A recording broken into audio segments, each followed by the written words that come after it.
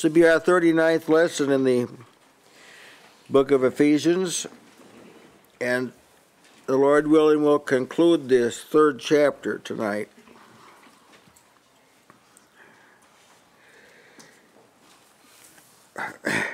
Now Paul is continuing to expound the great salvation in which men by God's grace participate.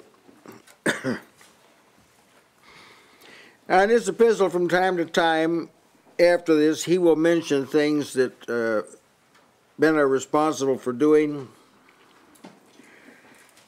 circumstances that are expected to exist among God's people. I say they're expected to exist.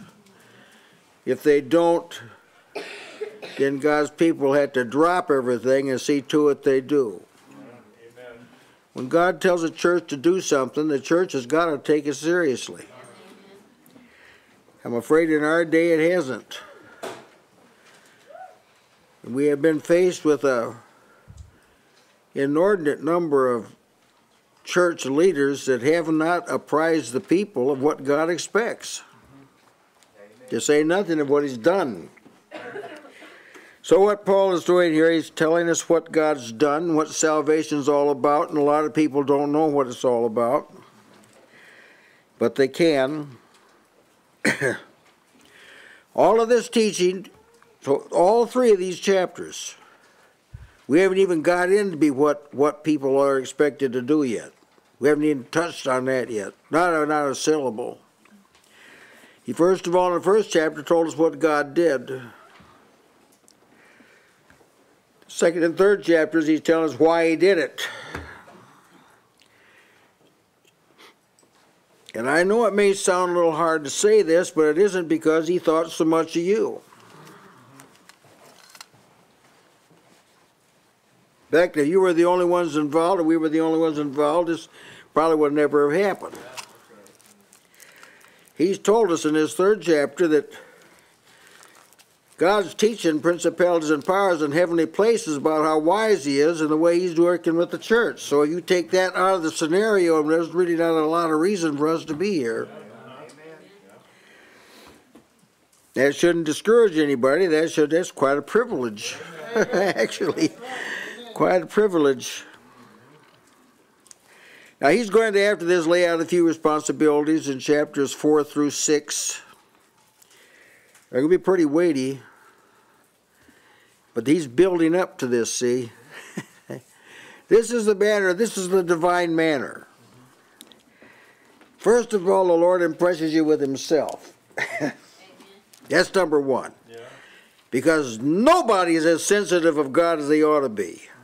Yeah. Too many people live unconscious of God. Yeah. Oh, there's a lot of talk and yap about it, but the truth of the matter is they really don't think much about it. So the first thing He does, He impresses them with Himself. Now when He gave the law,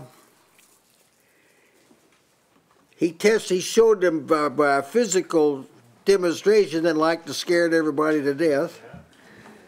That's what He told them about Himself. Don't fool around with me. That's what He was saying. Oh, that's what He was saying. You would say, I don't like the sound of that. Well, you better be thanked that God is like that and didn't just come on you all of a sudden. So He, first of all, He impressed them with who He was. Well, just very limited revelation. It was very limited. Just pictured as His feet touching a mountain. He didn't even come and sit down on a mountain. Just His feet just touched it. Mountain like to fell apart. The whole Sinaitic Peninsula is shaking and quaking. The mountain's on fire. Dreadful smoke all around. A tempest. There's like a hurricanes are blowing all the time. And a voice so loud it break your eardrums, and it kept getting louder and louder. And after that's all over, then He told them what He wanted to say. Now, He could do that all the time. But that isn't His preference. Now, it's not generally known that a lot's expected of the saved. This is not common knowledge. And it wasn't in the first century either. That's why Paul's spending time on this. if he's going to show principalities and powers who are way up above us, I mean, there's no comparison between us and these principalities and powers. Must be comical for them to look at us as lowly, weakly, temporal creatures, so obtuse and so dense by heaven's standards. While the most brilliant people on earth are on an idiot level next to these people, these personalities in heavenly places. Now, to teach them about God's wisdom in a people, there's got to be some kind of product there that takes divine wisdom to produce. That's what he's telling them about here in this chapter. See, the general perception of salvation is it has to do with forgiveness of sins and God taking care of you, and that's about it. But that's not about it. That's all preparatory. That's all preparatory. Things like, remember, he's teaching principalities and powers. 3rd chapter, verse 10. Teaching principalities and powers, his multifaceted wisdom.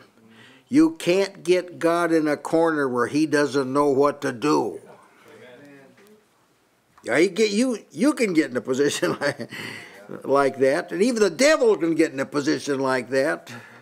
And even holy angels have to have help once in a while, like that angel that flew down to Daniel.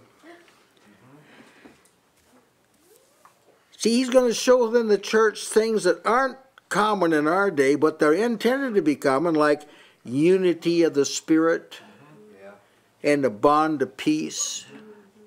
Like everybody speaking the same thing and thinking the same way. You've probably never seen a handful of people like this. Actually, in my 76 plus years, I've only known relatively few groups that were two, that they were in perfect agreement. I and my father were that way. Really, I haven't known like two, to say nothing of a body. That's what salvation's all about. And he's teaching these hosts about them. Now, the truth of the matter is, as Jesus prayed, I'm going to affirm that a large part of evangelism and missionary work is total vanity. A waste of time. And I'm going to tell you why I'm said this. Jesus said, when he prayed to the Father, that they all might be one as we are one, Jesus and God are one, that they might be one in us, thou and me, I and them, they and us, that the world may believe that thou hast sent me. Do you really think that's going to happen with a divided church? Well, it is not. It's not going to happen. God won't let it happen. God won't let a church that is not united with him and the Father be successful in any kind of legitimate outreach. It will not happen. For it to happen contradicts what he's doing. That's why Paul is teaching. He's going to make a big issue of this in the 4th chapter about this unity. He's going to make a big issue out of this. So I wanted to say that by way of introduction. Everything that God does for the church is for everybody in the church. Amen. There isn't any keen insights that are just for, select few people. They're for them all. But this is a hard thing to see. Because in the church world, there's nothing like this. This doesn't exist on any significant scale. Not on a town scale, city scale, state scale, continent scale, global. This doesn't exist, and everybody knows it doesn't exist. That's why most people do this when you talk about the things of God. That's why. You say, well, it's because they don't have an interest. Well, why do you think they don't?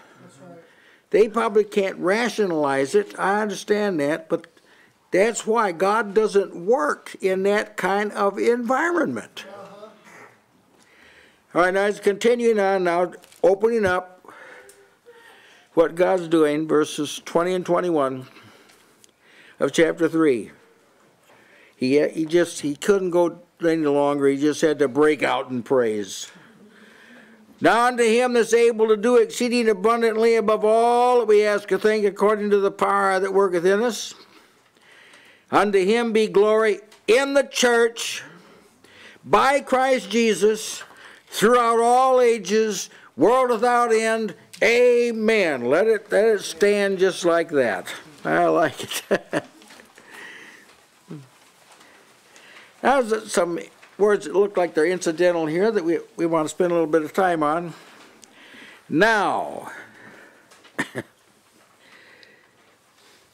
see, when it comes to the things of God, now is an important word. Some people think about then,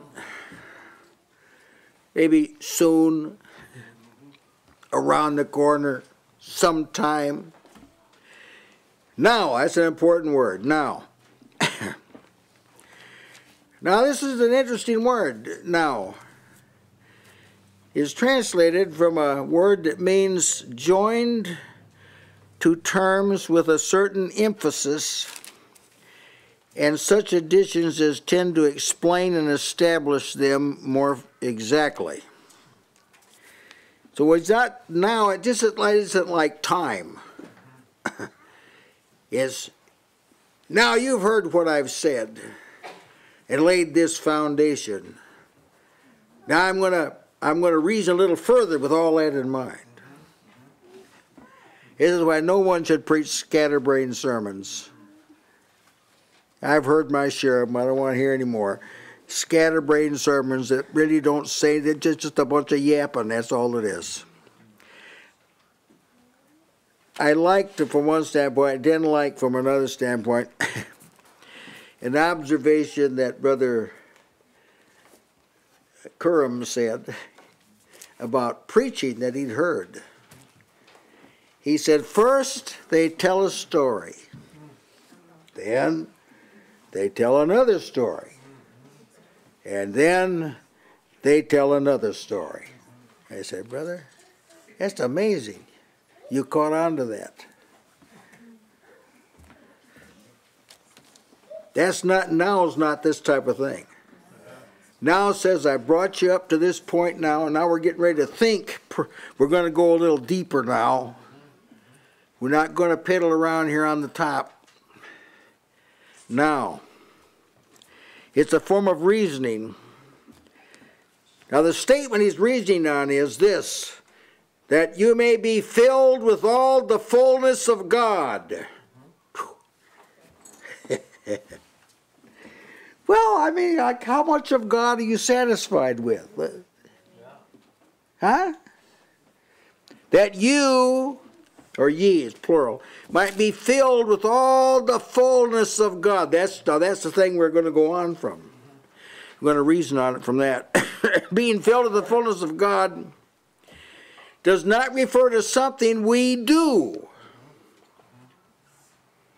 It refers to something that God does in us. Amen. But it's conditional. He's told you before this can happen. I'm praying about this. I preached about praying about it. That God would strengthen you with might by His Spirit in the inner man. That way Christ can dwell in your heart by faith. And if Christ dwells in your heart by faith, you'll be rooted and grounded in love. And if you're rooted and grounded in love, you'll be able to comprehend with all saints what is the height and length and depth and breadth, and know the love of Christ that passes all knowledge. And when you get to there, then you can be filled with all the fullness of God. So if a person's not full of God, now you know why. Perhaps they're not strengthened. Christ really isn't dwelling in them. That's what he said. You might be strengthened with might by His Spirit in the inner man, that in order that Christ can dwell in your heart by faith. So receiving Christ really isn't the final point. It's Jesus staying when He comes. Amen. And you got to be strong for that to happen. Not sentimental, strong. Then when Christ comes, of course, He goes to work. Then you're rooted and grounded in love. That's His love. That's the soil you're anchored in. Once you see His love, because He loved you, you love Him too. We love Him because He first loved us. You see it. You're rooted and grounded. And now you're able to understand some things. Now you don't scratch your head when you read the Bible. You're able to make sense out of it. Because why? Because you can see God in it. Amen. That's why. And then now you're a candidate to be filled with all the fullness of God. Now that that's all happened. Now,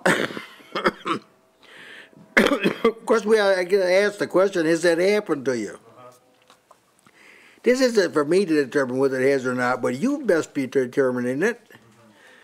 If this has happened, like, where are you? Where are you in that process? He listed, saw a process. He revealed a process. Strengthened with might, Christ dwells in your heart by faith, rooted and grounded in love, able to comprehend with all saints. Like, where do you see yourself in that? You say, well, I don't know. Ben, take this thing up with God and don't do anything else till you get this resolved, till you know where you're at. Some people are way down here at the beginning part of the scale, wondering why they're not going very far. This stuff has got to happen. And if you're not filled with the fullness of God, do you really think you're going to live with Him forever? Do you think God's going to take up habitation with someone that's unlike Himself? Well, of course He's not. The only way, you can't be like God by emulation. You've got to be a partaker of the divine nature. That's the way you become like God. So this is what he's talking about. Now that's an important word too.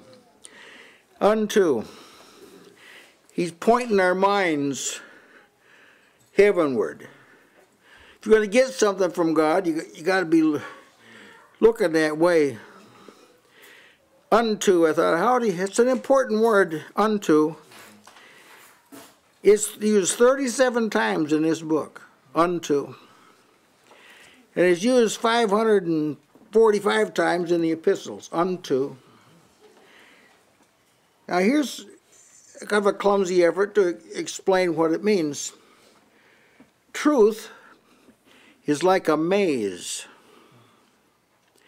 It's all makes, if you're looking at the maze from up here, I mean, you can see, you ought to go here, you ought to go there.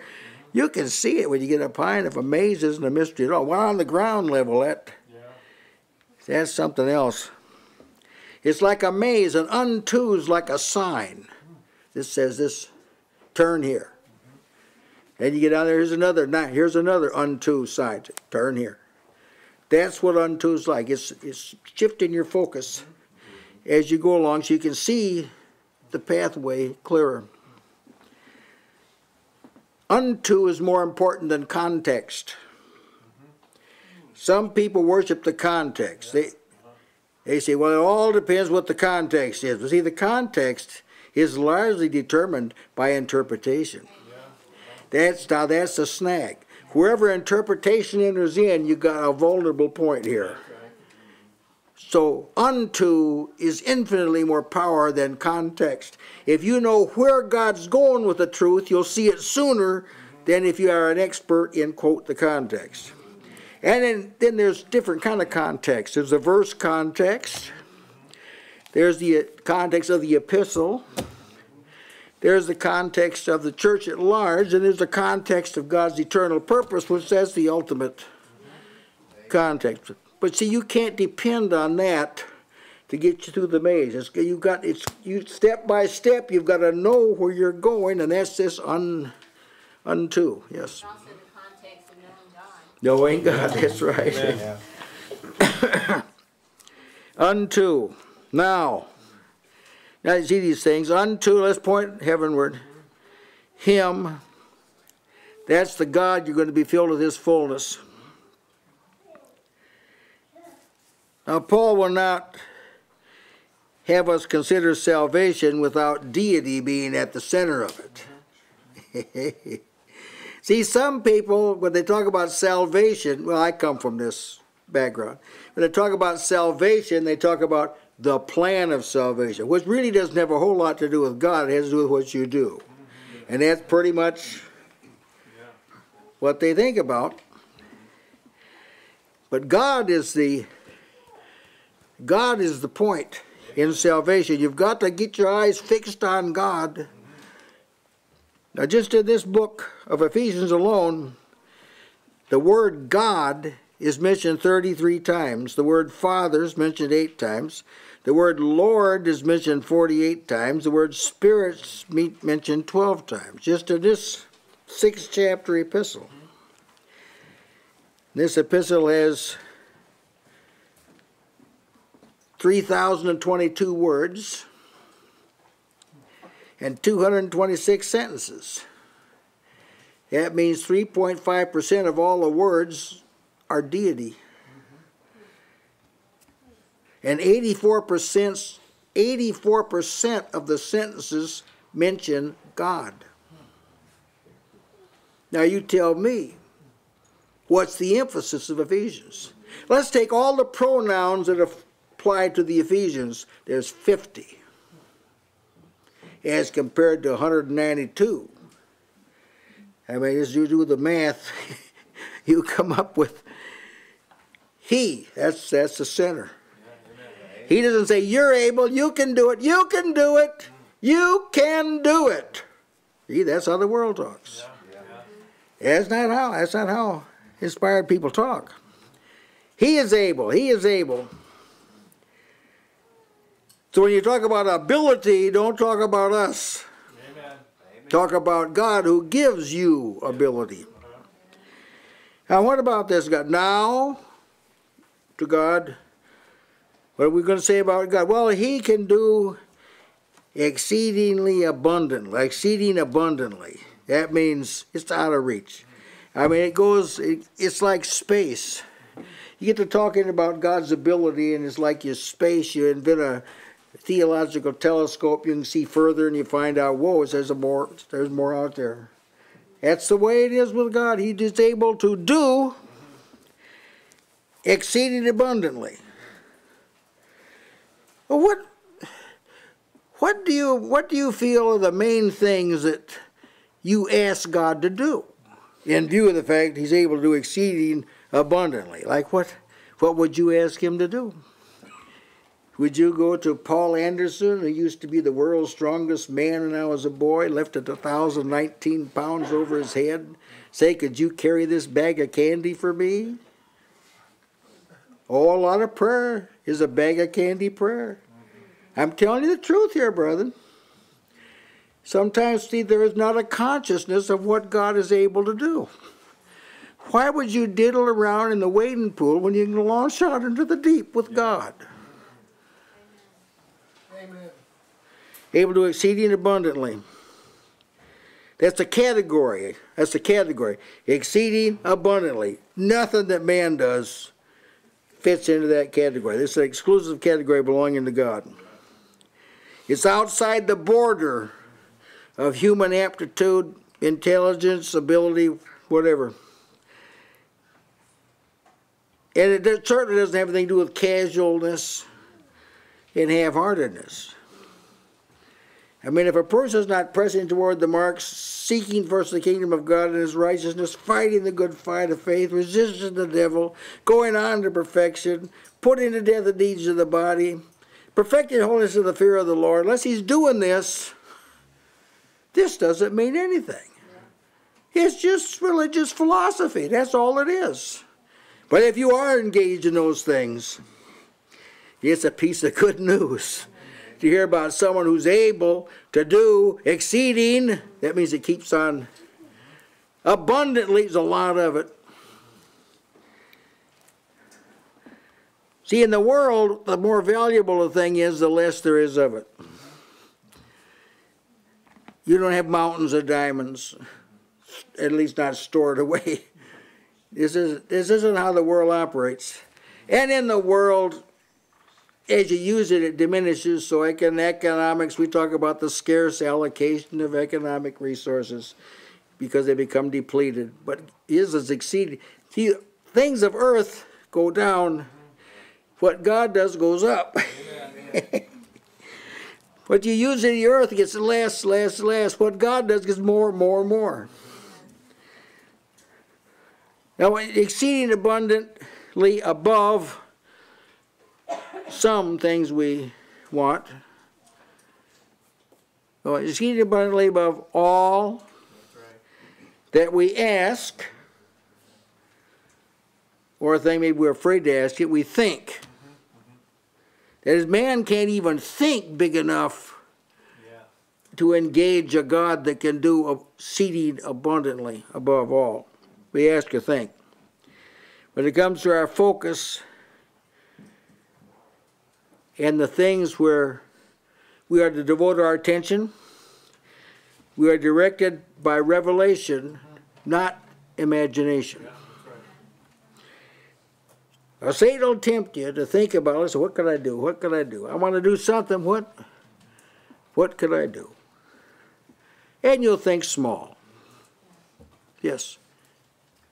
Some people ask small things because they are under the impression that this is exhibiting humility toward God. True. I don't want a lot, Lord, that sort of thing.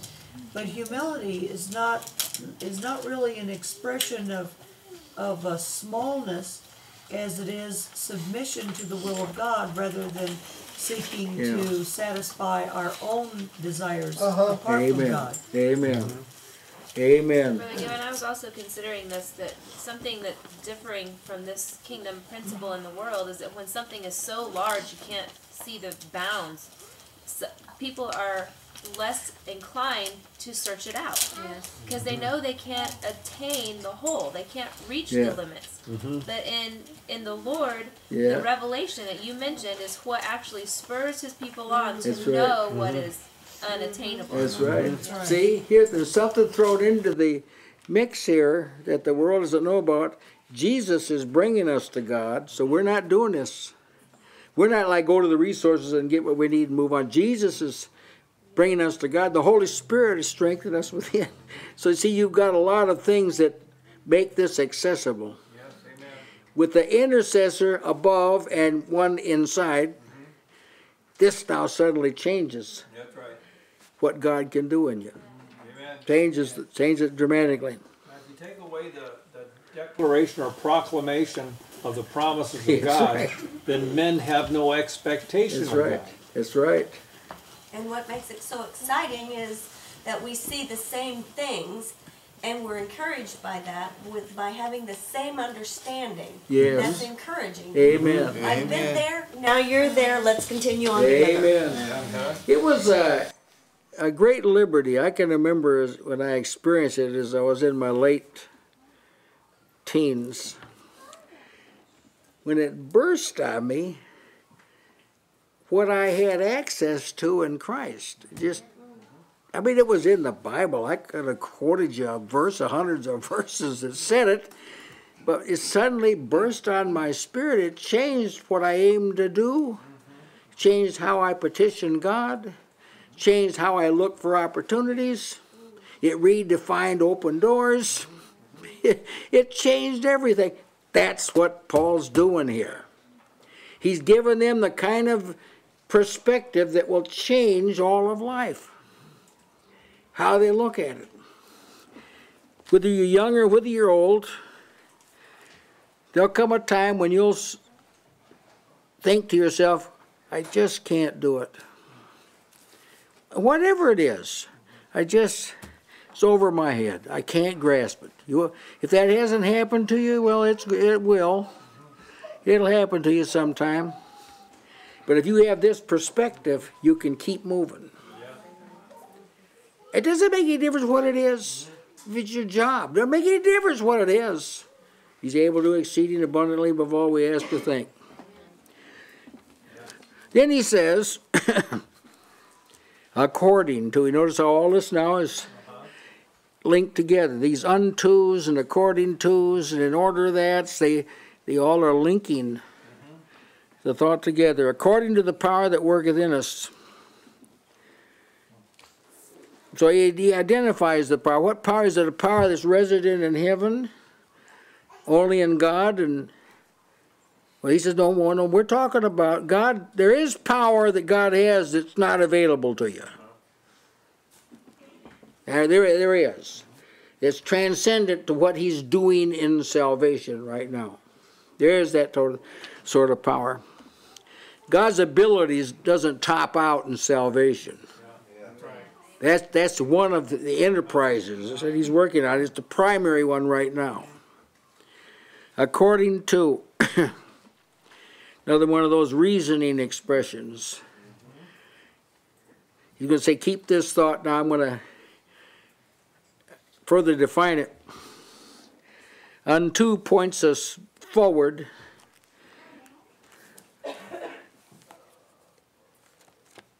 And the other word we used, unto, in the first it pointed us backwards. So you've got to, in other words, he's saying, keep that thought I just gave you there, that he is going to implement you being filled with all, the body of Christ, being filled with all the fullness of God.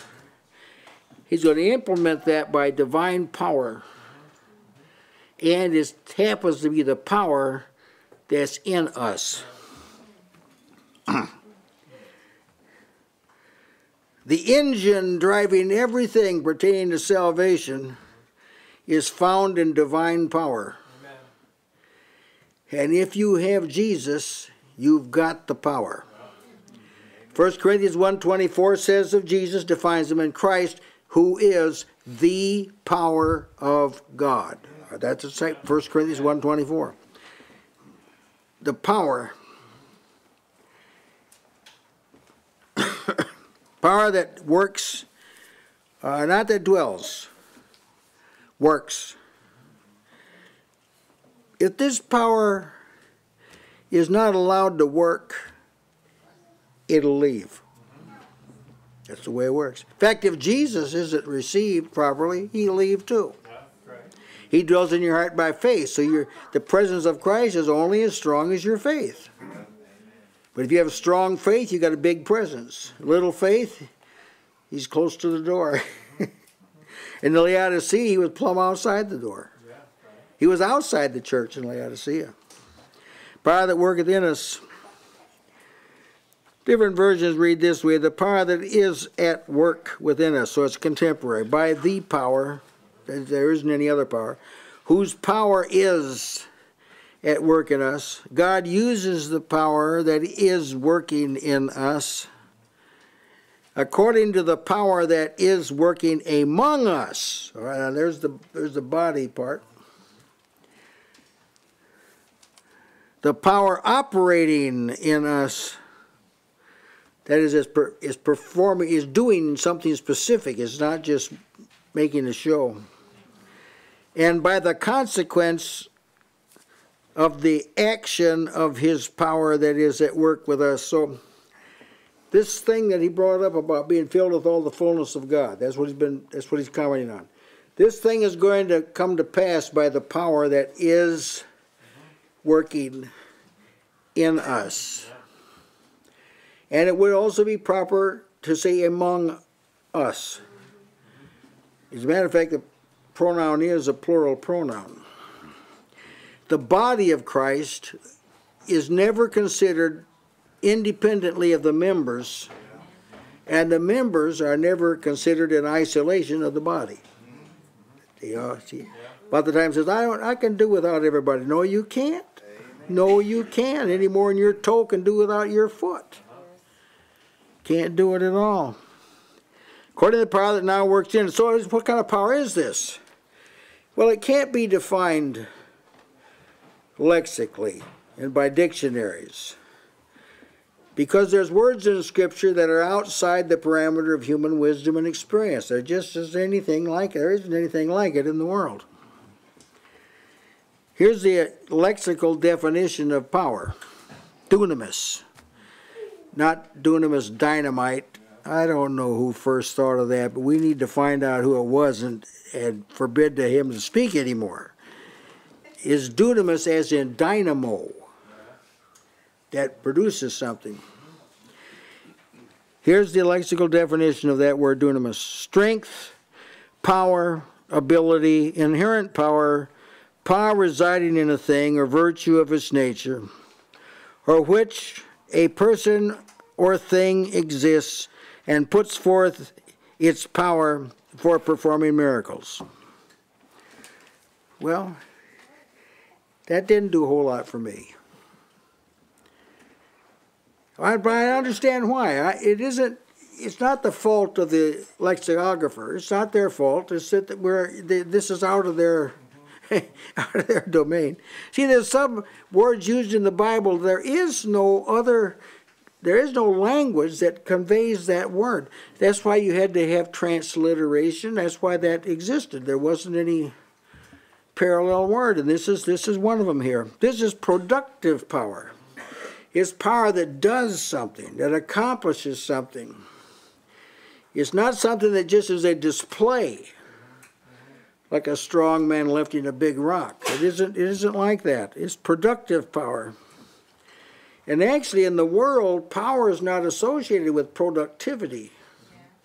Like if you use dynamite, it blows things apart. But God's power brings things together. See, it's a different kind of a power. You'd say that a man would use wisdom to build a skyscraper. That didn't necessarily take power.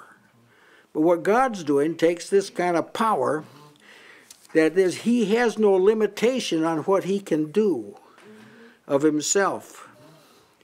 He has the ability to complete everything he starts. And to give everything he's promised. That's the kind of power now we're talking about. According to the power that works in us. It's not a power unrelated to God. It's related to God. It's God's power. It's not our power. It works in us, but it's not ours. Now, normally, what you have working for you is yours. But this isn't the case with His power. It works in us, but it doesn't belong to us. It's, so to speak, on loan. And if we handle it well, then wait till you see what we get in the end. This is an objective that can't be accomplished by human ingenuity or will or ability. This is something that has to be done. The people of God have to end up filled with all the fullness of God. That's where we're going. This has got to happen. This is not an option. See, the world is set us up with a little bit of religion, a little bit of faith, a little bit of interest. At least they come now and then and send their tithes in, but that won't make it in the kingdom of God. That's why? Because that's not what God's doing. Filled with all the fullness of God. So this is a piece of good news about this exceeding great power. And now to learn it's working in us. This is intriguing. It's not a power that must be appropriated by the saints. If they got Christ, they got it already. Amen. Now, how's that for a piece of good news? When was the last time you took inventory? What you have in Christ. It's good to take a little inventory. You'll know what God says is there, and then you can, if you're wise, you'll be able to indicate, oh yeah, I got that because I've been advancing in this area, so I've got that. Take a little inventory of what you have. You can see what Paul's doing here. He's going to lay some heavy obligations on the people now. But when they do it with this in mind, the exceeding greatness of the power that's right now at work in us, well, that it means it's doable. Really good in the world. They have to take inventory so they can pay tax on everything they have. Yeah. But we take inventory so God can bless us for everything He's given us. Now, I want to go over again now what's the requirements for this to work is that you have to be strengthened with all might by His Spirit in the inner man, in order that Christ can dwell in your heart by faith, so you can be rooted and grounded in love, so you can comprehend the height and length and depth, width, and know the love of Christ that passes all knowledge, so you can be filled with all the fullness of God. See, there's all these things got to be preceded, and if you're along the, if you see yourself somewhere in the process there, that's your proof that the power is working in you. If the power wasn't working in you, you'd not got past number 1 back there. If you were strengthened in might, with might by His Spirit in the inner man, so Christ is dwelling, and you're having this fellowship with Christ that you've been called into, as 1 Peter 1:9 says, and you have this fellowship. See, the power is what did that. Yeah. And the same power that did that is going to fill you with all the fullness of God before this project is over. Yes. I got a thought here, and it might need more clarification, but I was thinking about how Christ was given a body to contain sin, and now His body is to contain the fullness of God. Yeah. And so that goes in with the purpose of God. We think that He came to take away sin because this was why He came to take it away too, so that the body could contain the fullness of God. And both of those, sin in Jesus and fullness in us, are both impossible without God. Yeah, it would never have happened if Christ would have never came and to do what He did. He became poor that we might become rich. Not with silver and gold, because Jesus never did have silver and gold, as far as we know. Peter had come right out and told you, I don't have any money. That's what he said to that man at the temple, so I knew what church he didn't belong to when he said that. Now, if it wasn't this way, that all of these things, strengthened with all might by His Spirit in the inner man, Christ dwell in your heart by faith, rooted and grounded in love, comprehending with all saints, if this wasn't necessary, then there'd be no necessity for any exhortation. Yeah, that's right. There'd be no necessity for any warning. Yet the power would work in you independently of your involvement. There's no need for instruction, exhortation, admonition, rebuke, correction. None of that is needed. But the fact that it's needed tells you that for this power to work, certain conditions have to exist. And God is forward to bring these conditions to pass. Let's be clear about that, that in Christ, He's not looking for a reason to condemn people. He's looking for, He's found a reason to save them, but they have to be aware of it. It's alarming to consider how many people imagine they can have benefits of God's fullness without meeting the conditions. I'm astounded at what a common thought this is. There are many who actually teach. You know, they use this word unconditional. I know it. And speak about these very things. I know it. It's pretty clear, isn't it, here? It's an expert case. I delight in just going over it and thinking and pondering it. It's expert presentation of the truth of God. Now, unto Him who's able to do exceedingly above all things, we can ask to think, according to the power of this work within us, to Him, see, He's going to break forth in praise now. When these things dawn on you, pretty soon, praise erupts like a fountain to God. Unto Him be glory. You don't have to have somebody lead you out in this either. Unto Him be glory. That's the bottom line now. Not unto us be glory. Not unto us be strength. Unto Him be glory. After all the facts are in and all the works are accomplished, this is going to be the result. He gets the glory. All of it. This includes all that was involved in us hearing the gospel, being drawn or coming to Christ, having our sins remitted, being justified, being prepared to be with him forever. All that is included in this unto him be glory. So when you think about your conversion, think about God doing it. There's no doubt some people associated with it, and you should give God thanks for those people, but that's after you first recognize that you were drawn to Jesus by God, that he gave you to hear, that he gave you faith, that he gave you repentance, see? That he strengthened you not to faint in his presence, but to press in. Give him all the glory. Amen. Now unto him be glory in the church.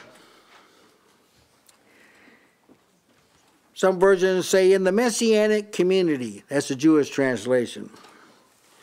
In the assembly, Darby says. In the congregation, Tyndale said. And because of his master plan of salvation for the church. That's a Living Bible. That is because, to him be glory because of what he's doing in the church.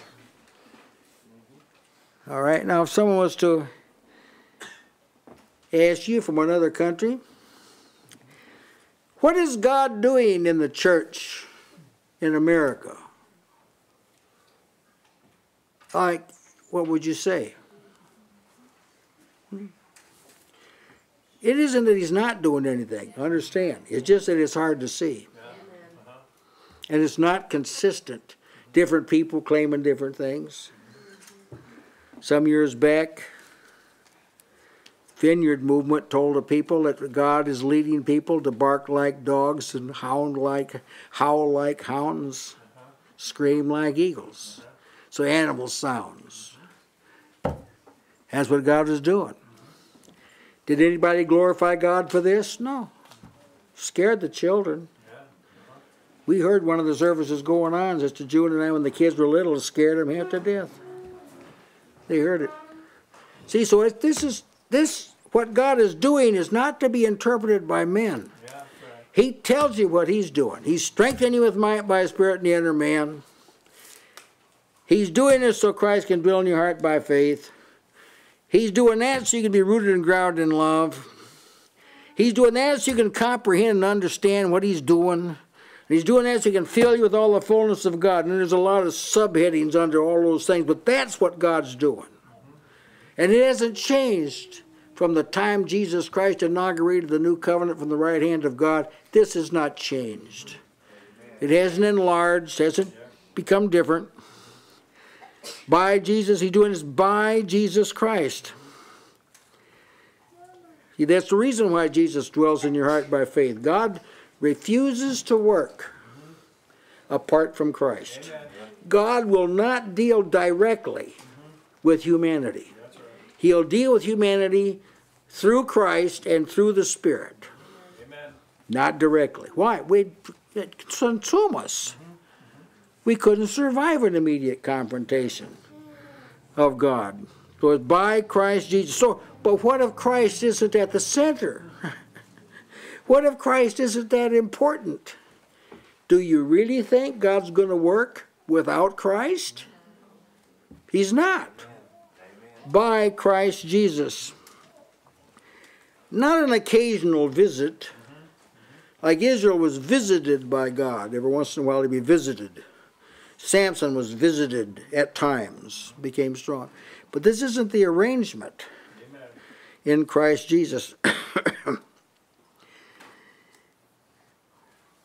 By Christ Jesus, throughout all ages.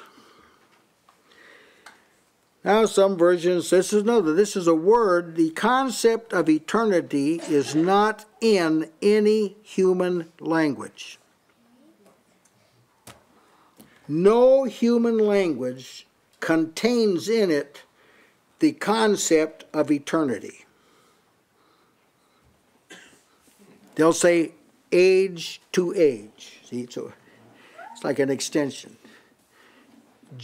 In some versions say generation after generation. There is no word for eternal or eternity. It's in any resident in any language. Anytime it's in the English language, you just read the definition of it. It's like it keeps on going at age after age, but they don't have the concept of it because it's foreign. But God's an eternal God. And what he does is, throughout all ages, here's how some translation puts it, to all generations. Well, I don't like that, because generation means there's sometime when a new generation, from generation to generation, for all time. But the word time, gee, that's it's a misfit, because there isn't going to be any time. There isn't any time to God now. I'm showing you here that the weakness and frailty of human language. The literal translation of it is, to all the generations of the age of ages. So that's men trying to add together a bunch of words to come up with eternity, and it's not possible. There's a possibility that this could mean, as some people think, that he's doing it for now and for eternity.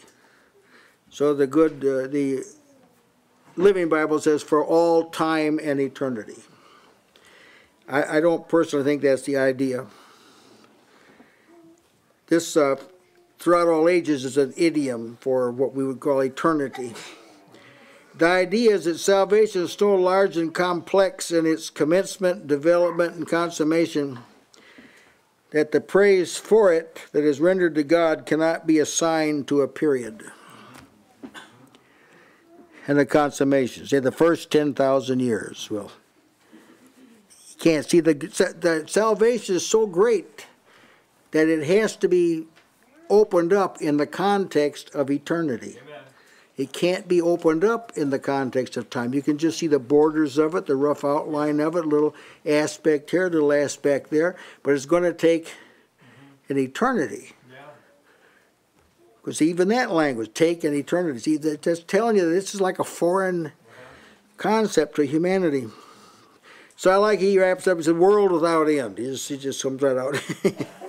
World without end. Most versions do put it that way.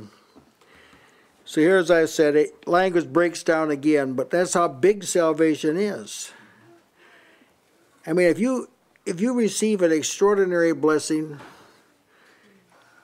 you can talk about it for a while, but pretty soon you run out of stuff to say. You just start repeating yourself. Huh? It's the way it is. Now, there was some of our families here had great deliverances during that tornado. But words failed you, didn't it? Pretty soon you couldn't say anything more about it. Not because it was small, but because it was big. It was just that big. You run out of words. Well, if that's true of temporal deliverances, think about salvation, eternal salvation. Think about that. What's the exposition of it and the testimony of it and the praise for it will fill the atmosphere of the throne for an eternity. Amen. And this is what God has intended all along. This is what God has intended. It begins in heaven now by him showing manifold wisdom. That's now it's been, but his intention is that in the end, the whole universe will know more about him. Amen. That's what this is all about. Amen. And what a marvelous picture it is. I hope you got some things from that, but it's hard to talk about, like academically. You run out of things to say. So you've just got to try and think more precisely, what did he really say? What did he really do? Look at the investment God's made in your salvation. Look at the investment he's made in it. What does that tell you? Some say, well, that shows how valuable we are. No, that shows how great his objective is. Amen. Then after that, you come in. You come in after that. Yeah, Brother Given, this is a good piece of news, because if you're praised or the praise that you could give to God was limited it to now, well, it would be greatly limited because you can't even perceive the magnitude of it yet. That's right. But in the ages to come, now that's different. Yeah. Now you're going to be able to show forth what God's done in you now to a much greater degree then, and it to redound to His glory over and over. Amen. I can see that. And what we're going to be, see, Yeah. what we're going to be, minus the flesh and minus the body, it's going to Yes. enhance the Amen. thing too, and it's still going to stretch out through Yes. all the eternity, the praise, even after we've had all the handicaps removed. Yes. Sense that whenever this is going to continue without cessation, that when what the church is being made is whenever any of the creatures and hosts of heaven see the church, what they're going to be beholding is God Himself. Mm-hmm. So it's impossible for that. It's not going to grow old any more than knowing God is going to grow old. That there, I don't doubt, but what there will be an increase realized when we get yes, to the other amen. side. But it's not like God did this wonderful thing and we'll talk about it, and then all of a sudden its glory will begin to diminish, like the face of Moses. It's not going to be on that wise, because God is not less glorious. So the glory He gets out of the church, which is the image of His Son, is not going to diminish in glory either. It's going to be a continual praise and manifestation of God. Amen. Without losing anything. If there's any movement at all in it, it's going to be an ascending one, not a descending one. Amen. Now we experience the kind of thing you're talking about. We experience it right now. Now we come to a fellowship and we're going to consider the love of God, or we've been in the men's fellowship for a couple of years, the church. All right, when you meet, you've got some pretty good ideas, but then someone says something, and all of a sudden your idea gets bigger. Now think of this eternity. Someone praises, they're glorifying God, bringing praise to Him, and all of a sudden some new thing. You see some fresh new perspective. So it's like an explosion that keeps rippling out and out for eternity. So most of salvation, I get the idea that most of salvation, so far as what caused it, is largely hidden at the present time because of human frailty. Something else, you outlined this process, that Christ may dwell in your heart, but you be strength with the mighty dwell in your heart. This whole thing that God's been doing, this has been like the ultimate process. He had to do all these other things, but once He has the diadem in His hand, That's right. Amen. once it's there, now He's not going to just sit down and say, look at the diadem. He's gonna put it to use. And when that takes place, it's just going to create more glory. Right. Amen. Amen. Amen. Anyone else tonight? Yes, Brother Ricky. I was thankful for what you said about God is able to finish what He starts. Yeah. Oftentimes in the Scriptures this is said. Yes. He that hath begun a good work in you will perform it till the day of Christ. And Jude also said that He's able to keep you from falling and to present you faultless before the presence of the glory with exceeding joy. Jesus is said to be the author and finisher of our faith. Amen. It is the horrible tendency of flesh to believe that what God begins, they can finish. That's right. Amen. And that's what a lot of these self-help things are. God got the ball rolling and somehow they kind of got off, and so we're going to kind of get our heads together and come up with a system, and it's always a system of doing. Yeah. They always believe that you can be advantaged based on what you do. But it's God that gives the increase. Amen. Doing is evidence. Yeah. Yeah, that's exactly what I was thinking. It's kind of a way of kind of finding out where you're at. But the source of all increase is the Lord. And I'm thankful for that, because when you get into the system of doing, you invariably neglect your fellowship with the Lord. Yeah. That's just when, and you get full of yourself. Either you're full of yourself because you're patting yourself on the back because you think you're making a lot of progress, or you're full of yourself because you're all disappointed that you haven't made the progress. But either way, your focus is on you and not on the Lord. You notice that each of those things you mentioned, strengthening with might and dwelling in your heart by faith and so forth, they're all a process. It's not like a point in time where, boom, it happens. Then it happens again. It all involves a process, and I can see why. Your perception gradually begins to grow because of this, the nature of things. You're able to kind of see what God is doing. But once you know, a lot of people, brethren, don't really know what God is doing. In salvation, they don't really know what God is doing. So if you know what God is doing, and I think most of you do, this is good to, don't assume people know this. Pass it on with a spirit of joy, pass it on what God is doing, and sow some seeds. It didn't dawn on us all of a sudden. It's a lot preceded the clarity, any clarity that we have, and even then we find out there's things so far away we ought to have our vision adjusted again. Yeah.